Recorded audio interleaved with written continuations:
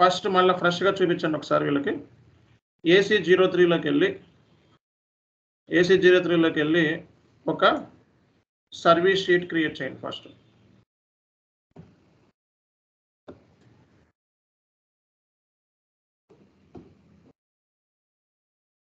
ఒక service sheet create చేయండి.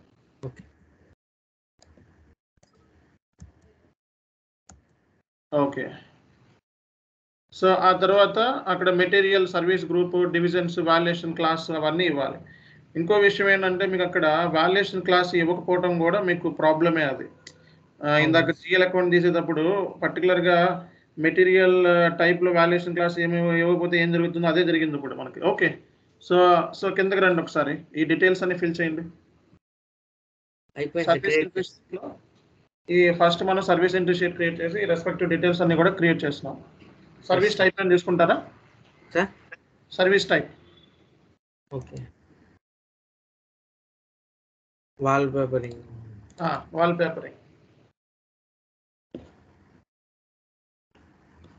Okay, కొట్టండి. పర్చేసింగ్ డేటా ఉంటే పర్చేసింగ్ డేటా ఇవన్నీ ఇవ్వాల్సిందే. ఇవేమి దీంట్లో ఏదో ఒకటి సెలెక్ట్ చేసుకోండి. ఓకే. డబుల్ ఇచ్చేస్తే కింద ఒకటి ఉంది చూడండి, అది ఆప్షన్స్ ఎలిమెంట్ లాగా. బ్యాక్ ఒకటి, చూస్ ఒకటి. అది సెలెక్ట్ చేసాం, అక్కడ సెలెక్ట్ చేసుకొని ఓకే చేస్తే అవుతుంది ఏమన్నా. సరే ఇంటూ కొట్టండి, ఇవేం అవసరంలా మనకి, ఇవన్నీ అవసరంలా. ఇంటూ కొట్టండి, సేవ్ చేయండి. ఈ సర్వీస్ టైప్ డేటా వేరే బ్యాక్ స్పేస్ ఇచ్చి సేవ్ చేయండి. అసలు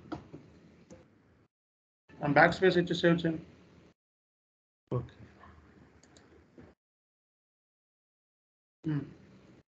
ఓకే. సో నెంబర్ తీసుకొని, యాక్టివిటీ నెంబర్ తీసుకొని వెళ్ళి ఒక పర్చేజ్ ఆర్డర్ బుక్ చేయండి. యాక్టివిటీ నెంబర్ తీసుకొని, సో ఫస్ట్ మనం మాస్టర్ డేటా క్రియేట్ చేసాం.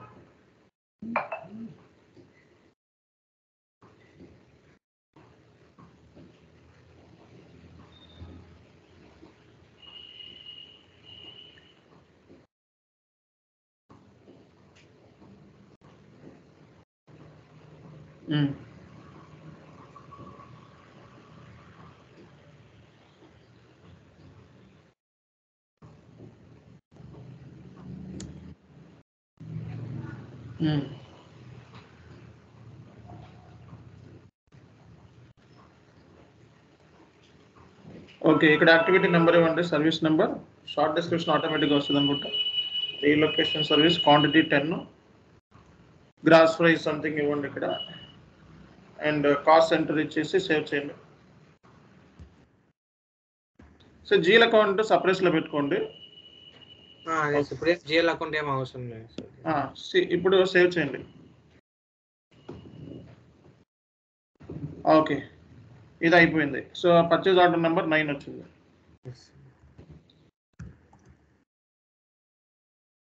మనం వాల్యుయేషన్ క్లాస్ అండ్ ఇక్కడ మనం పర్చేజ్ ఆర్డర్లో జిఎల్ అకౌంట్స్ ఇవి ఇవ్వకపోతే మనకి ఎంట్రీ షీట్ చేసేటప్పుడు మీకు దగ్గర అకౌంటింగ్ డాక్యుమెంట్ ఎలా జనరేట్ అవుతుందో ఎంట్రీ షీట్ దగ్గర కూడా అకౌంటింగ్ డాక్యుమెంట్ జనరేట్ అవుతుంది. అది మీకు ప్రాపర్ రాదు ఇక్కడ. ఓకే, సో అవి రెండు కూడా ప్రాపర్గా ఉండేటట్టు మనం చేసుకోవాలి. వెళ్ళండి. సో ఈ ఎంట్రీ షీట్స్ ఎలా చేస్తారు, అదర్ పర్చేజ్ ఆర్డర్ తీసుకొని నెంబర్ ఇచ్చి ఓకే చేయండి. పక్కన 10 అని ఇవ్వాలి, అంటే ఫస్ట్ లైన్ ఐటమ్ చేస్తున్నట్టుగా. ఓకే, క్రియేట్ కొట్టండి, create. Okay, so short description ఇవ్వండి. ఓకే, నెక్స్ట్ కిందకి రండి. కింద సర్వీస్ సెలెక్షన్ ఉంది కదా, దాన్ని క్లిక్ చేయండి. సర్వీస్ ఆటోమేటిక్గా ఫిల్అప్ అవుతాయి సార్. అవ్వదు, కింద సర్వీస్ సెలెక్షన్ సెలెక్ట్ చేసుకోవాలి. కింద డేటా 10th లైన్ ఐటమ్, ఆ సర్వీస్ సెలెక్షన్ చేసుకొని ఓకే చేయాలి, అప్పుడు అది అవుతుంది. పిక్ అయిందా? ఇది ఓకే. పైకి వెళ్ళండి, కొంచెం పైకి వెళ్ళి సర్వీసెస్ మీద క్లిక్ చేయండి. పైన సర్వీసెస్ మీద క్లిక్ చేసాం. ఇప్పుడు ఆ లాక్ పక్కన ఏంటది ఆప్షన్, ఒక ఆప్షన్ అని చూడండి, అది లాక్ పక్కన అది సెట్ ఫైనల్ ఎంట్రీ అనమాట. ఓకే, అది సెట్ ఫైనల్ ఎంట్రీ క్లిక్ చేయి, ఒకసారి చూద్దాం. ఓకే, సో అది జెండా బొమ్మ ఉంది కదా, దాన్ని మిగిలిచ్చే. ఓకే, సేవ్ చేయి. ఇప్పుడు చూడు పైన యాక్సెప్టెన్స్ వచ్చిందా, పైన యాక్సెప్టెన్స్ వచ్చిందా చూడు పైన, ఇంటూ కొట్టు ఒకసారి. సో గ్రీన్ కలర్లో రాలేదు. ఓకే, సో ఎల్లో కలర్లో వచ్చింది. ఓకే, సర్వీస్ ఎర్రర్ లాగ్ చూపించి అసలు ఎర్రర్ లాగ్ ఏంటో చూద్దాం జనరల్గా ఒక ఐడియా కోసం. ఓకే చెయ్యి, ఓకే చెయ్యి, ఎర్రర్ లాగ్ ఏమైనా వస్తుంది చూద్దాం. ఓకే, ఏంటిది ఎర్రర్? Account determination. ఇది వచ్చేసావా ఇందాక నుంచి మీరు అకౌంటింగ్ డాక్యుమెంట్ జనరేట్ కావట్లేదు అన్నారు. రీజన్ ఏంటి? సో కేబిఎస్ దాంట్లో మనం జిఎల్ అకౌంట్స్ ఇవ్వలేదు. అవును సార్. ఒకసారి ఓబీఐసీలో కేబిఎస్ అంటే ఏంటో చూడు ఒకసారి.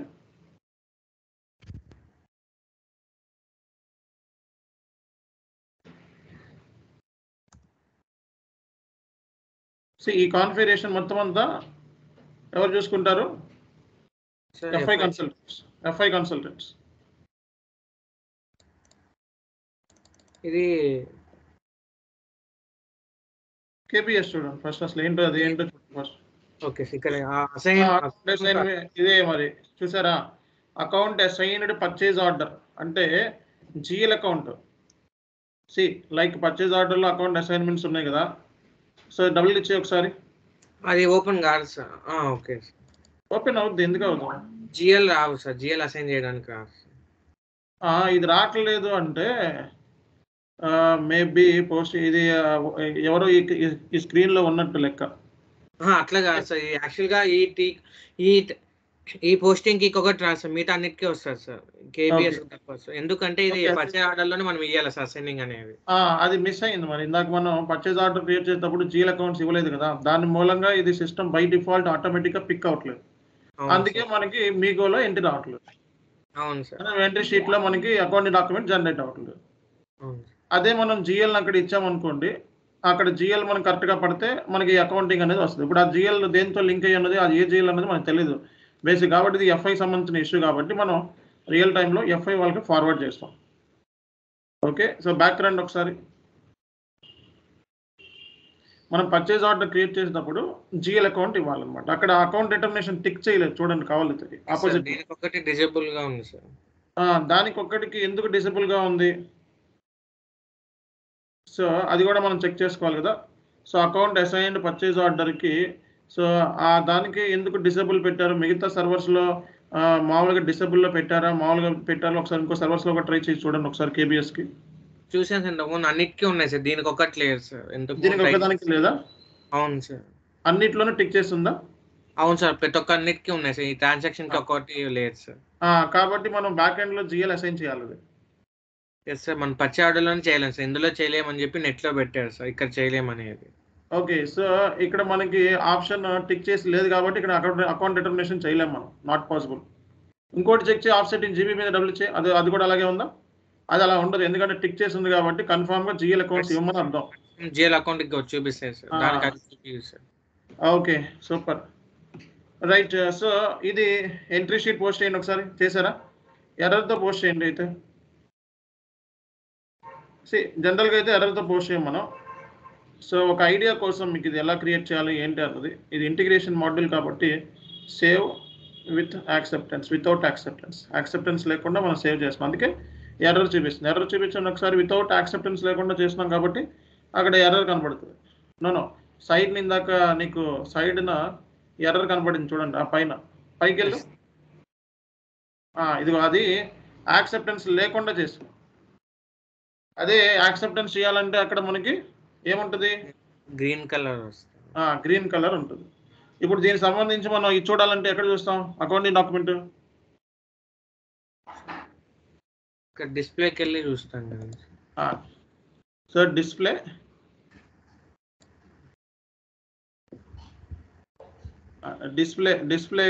కాదు, దీనికి ఒక స్పెసిఫిక్ టీ కోడ్ ఉంటుంది కదా. ఓకే, ఒకసారి నువ్వు ఏం చేస్తావంటే ఇది దీంట్లోకి వెళ్ళు, ఎస్పీఆర్ఓ కాకుండా నార్మల్ స్క్రీన్కి వెళ్ళి స్లాష్ అని కొట్టి ఇది నోట్ చేసుకో. ఎంట్రీ షీట్ నెంబర్ నోట్ చేసుకో. కాపీ పెట్టుకున్నా. ఎస్పీఆర్ఓ కాకుండా దీంట్లో స్క్రీన్లోకి వెళ్ళి ఇప్పుడు list of entry sheet list చూడాలంటే మనం ఎక్కడ చూస్తామో చూద్దాం ఫస్ట్. ఎక్కడ వెళ్ళాలి?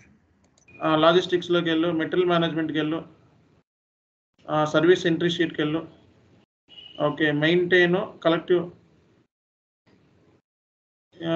సర్వీస్ ఎంట్రీ షీట్ ఈ కొట్టు పైన ఎక్స్ట్రాస్లోకి వెళ్ళు. టీ కోడ్స్ చూడు పైన ఎక్స్ట్రాస్లోకి వెళ్ళు. Extras top extras. ఓకే, అందులో టెక్నికల్ డీటెయిల్స్లోకి వెళ్ళు.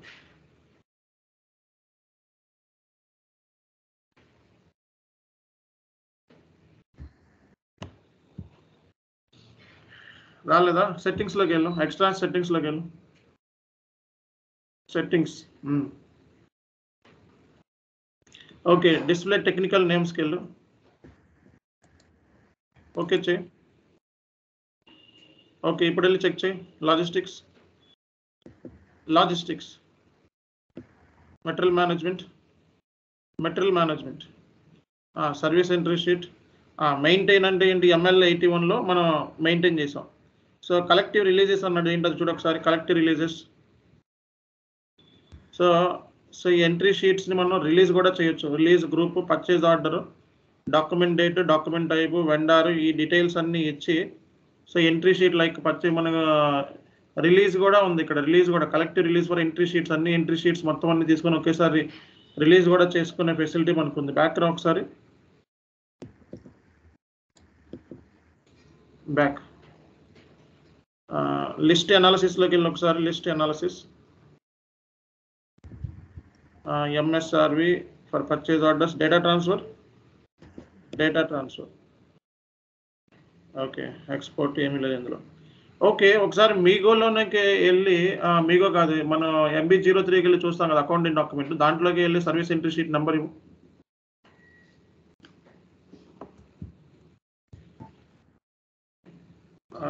దీనికి ఒక టీ కోడ్ ఉంటుంది, ఒక నిమిషం చెప్తాను నేను.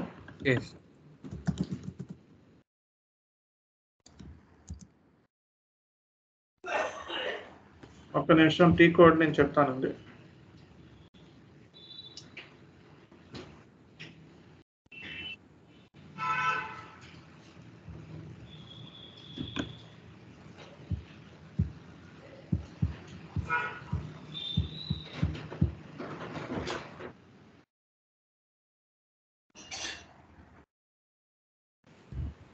ఒక్క నిమిషం.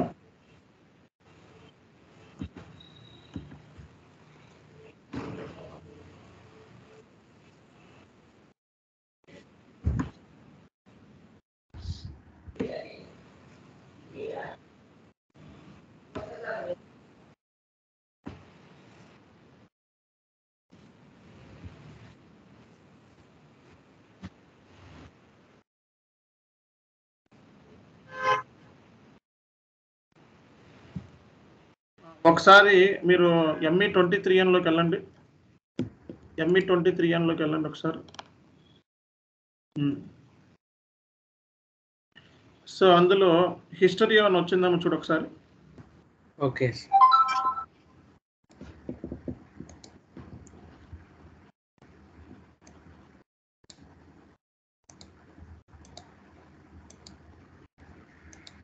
అందులోకి వెళ్ళి చూడండి, అక్కడ మెటీరియల్ మీద క్లిక్ చేయండి. అది ఓకే, అక్కడ డిస్ప్లే ఎంట్రీ షీట్ అన్నది కనబడుతుంది. ఓకే, ఇక్కడ అకౌంటింగ్ డాక్యుమెంట్ ఏం జనరేట్ కాలేదు, అందుకే మనకు అక్కడ చూపించట్లేదు. అకౌంటింగ్ డాక్యుమెంట్ ఎందుకు జనరేట్ అవ్వలేదంటే ప్రాపర్గా GL అసైన్ చేయలేదు కాబట్టి. ఇది జస్ట్ ఎంట్రీ షీట్ చూపిస్తుంది నీకు, ఏం చేసావు అన్నది ఇక్కడ చూపిస్తుంది. ఓకే, సో ఓవరాల్గా ఒక ఐడియా. సో రేపొద్దున్న మీరు MM పాయింట్ ఆఫ్ వ్యూలో ఎంట్రీ షీట్ డీటెయిల్స్ ఇచ్చి ఎలా క్రియేట్ చేయాలన్నది ఒక ఐడియా మీకు ఈరోజు. ఓకే,